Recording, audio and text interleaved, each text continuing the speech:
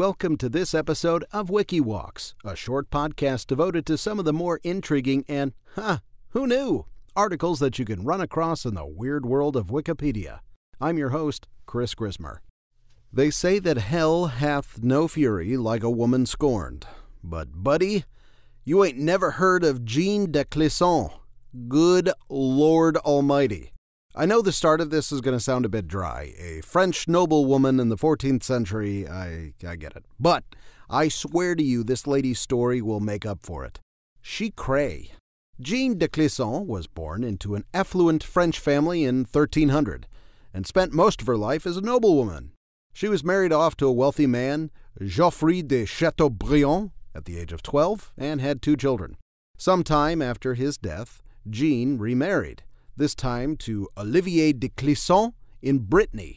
I should point out Brittany is an area that is now a part of modern-day France, but at the time it was its own independent nation, and it would often skirmish with the English and the French. It was quite powerful, and the people who lived there were called Bretons. So, a Breton is someone from Brittany. So new hubby, Olivier de Clisson, was an important Breton noble who spent years in service defending Brittany against the English. By way of background, when the Duke of Brittany died with no male heir in 1341, both King Edward III of England and Philip VI of France saw an opportunity. Brittany lay between their kingdoms, right in the middle, and would provide either a useful foothold or buffer to invasion. This issue, combined with King Edward's claim to French territories and the crown itself, formed the basis for the 100 Years' War. If you've heard of that before, that's what that is. So, although her hubs Olivier had served the French in defending Brittany from the English, the French authorities, in particular a guy named Charles de Blois, who had once fought at Olivier's side, began to doubt Olivier's loyalty, and rumors had spread that Olivier had defected to the English. So, King Philip of France, the Sixth, took Charles de Blois' advice and had Olivier captured and tried with treason, and on August 2nd, 1343, he was executed by beheading. Olivier's head was then sent to Nantes and displayed on a pole outside of the castle of Bouffay. The nobility was shocked, both at the lack of presented evidence, of which there was literally nothing, and the treatment of his body, which was reserved mainly for low-class criminals. So Jeanne, enraged and bewildered over her husband's execution, swore vengeance against both the king and Charles de Blois. And this is where the story takes a turn. And tell me this would not make for an amazing movie. So the first thing Jeanne de Clisson did was to sell off all the land she still owned and raise a force of loyal men with whom she attacked pro-French forces in Brittany.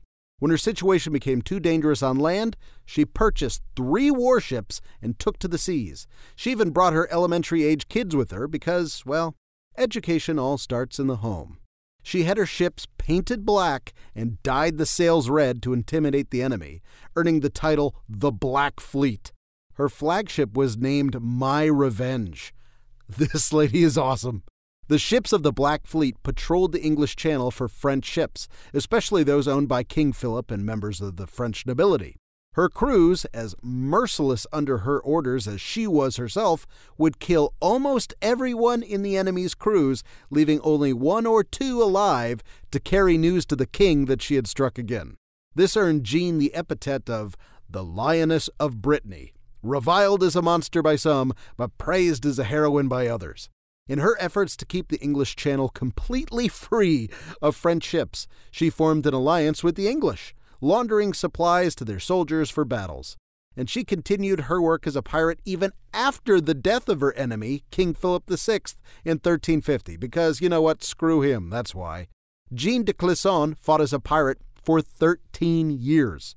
When her quest for revenge ended, it was not through losing a battle, nor was it the French authorities finally catching up with her and taking their revenge on her, which, let's be honest, would have made sense, but she just walked away. She went, I'm done, and that never happens in piracy. In fact, Jeanne's story comes to a close as she found love with an English noble named Sir Walter Bentley. He had in fact been King Edward III's lieutenant during a campaign against Charles de Blois, so, there's some nice common ground for them to talk about. She married Sir Walter in 1356, settled into a quiet life in the castle of Hennebon in France, which was a territory of her allies, and later died there of a, unknown cause. But Jeanne's story, it didn't end perfectly from her perspective, because she never really managed to take revenge on Charles de Blois for his role in Olivier's death, and he lived until 1364 when he died in battle, and he was later canonized as a saint in the Roman Catholic Church. Ugh. Well, she tried. So perhaps the most successful, vengeance-filled battle axe to ever patrol the high seas was a pissed-off widow named Jeanne who showed that she didn't need no man. And how this hasn't been made into a Hollywood movie, I cannot even fathom. I know that they say that hope floats, but if you see the blood-red sails of the Black Fleet steaming your way, you're pretty much sunk.